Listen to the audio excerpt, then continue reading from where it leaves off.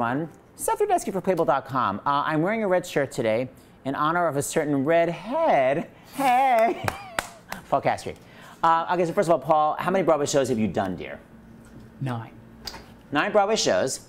And what we're going to focus on is the art of live singing. And Paul is notorious for one thing. Not only doing many, many Broadway shows, but Paul, what is your signature? I sometimes forget my lyrics.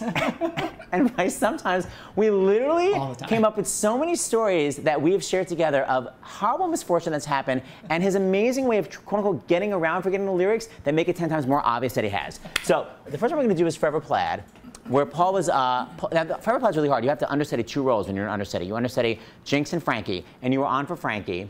Right, I was on for Frankie, who is sort of the semi-leader of the group, and we're singing this song, beautiful song called Moments to Remember.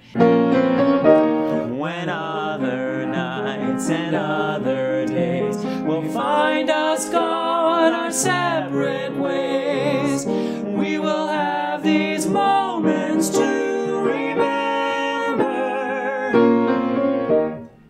The drive-in movie where we'd go and somehow never watch the show.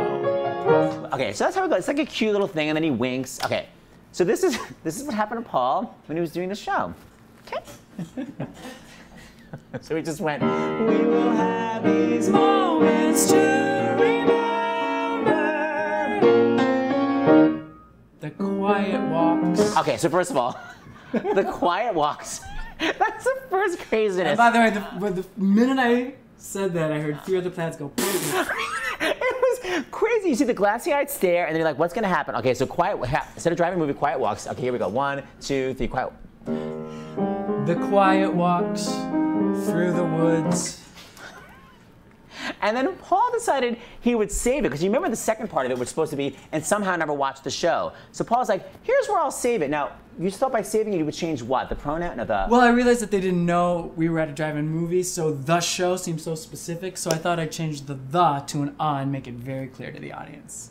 And by the way, the whole phrase normally ends with a sassy wink, you know, sort of sexy. So Paul ends it with a wink to imply, like, you know what I mean. No, we actually don't. Let's try it.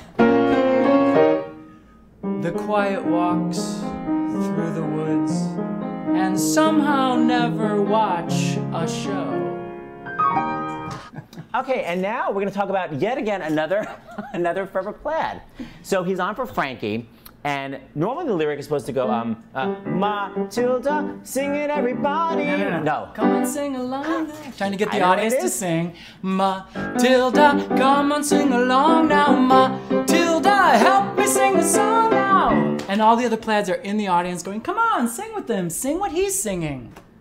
So Paul A sang the wrong lyric, but then decided to save it. I saved it. By making it rhyme. Not that it had to be English words, it simply rhymed. No one will know the difference. It's an amazing, amazing matinee of Forever Plaid. 5, 6, 7, 8. Matilda, come on everybody. Matilda, under Eddie Uddy. Under Eddie Uddy, if you're from where I'm from, you know what that means.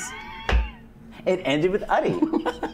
And the final one. So Paul's doing Saturday Night Fever on Broadway, and we go see Betty Buckley at Feinstein's. We went and saw Betty Buckley, and you were playing for Betty, and So she got it. graciously invited us to her hotel room, and I was doing Saturday Night Fever, and she was very sweet and just chatting with us, and I was like, Betty, how do you, I don't understand when you're feeling very emotional on stage and you're having a scene maybe where you were crying, like I had to have, and then you have to sing a song. I was having a lot of trouble with my throat. You know, when you cry, your throat closes up. So I was like, how do you marry the two? How do you free yourself vocally but still invest in the emotion of the scene? And she was amazing. Remember, she got down on all fours, crawling around like Grisabella, saying, what I did was amazing. in full like bejeweled outfit and heels on the floor, and it was fascinating. You know, she's a great acting teacher. And so then the next night I did the show. I started my solo and I was thinking, now what exactly was Betty doing when she was on the floor? And of course, nothing came out of my mouth. Literally, he just stopped singing because he was thinking about something else. And then there's a double twist ending, which you will now hear. So this is exactly what happened that night. Okay, here we go.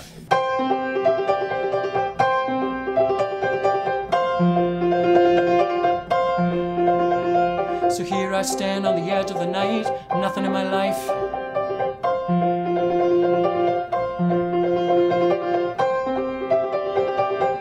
Nobody listens, nobody listens. listen. Okay, so walked off stage, hating himself, thinking what? Thinking like, wow, that wasn't good. What am I going to tell everyone that just happened? I can't say, well, I was thinking about Betty Buckley crawling around on the floor of her hotel room. Lily passes by a stage manager who goes, Paul, I'm so sorry, your mic went out. I know. That's right. God smiled on him. Because I was the only one on stage. They were like, oh my God, Paul's mic went out. And I was like, well, it's all right. Things happen. Are you in a Broadway show now? No, I'm not. Okay, take care.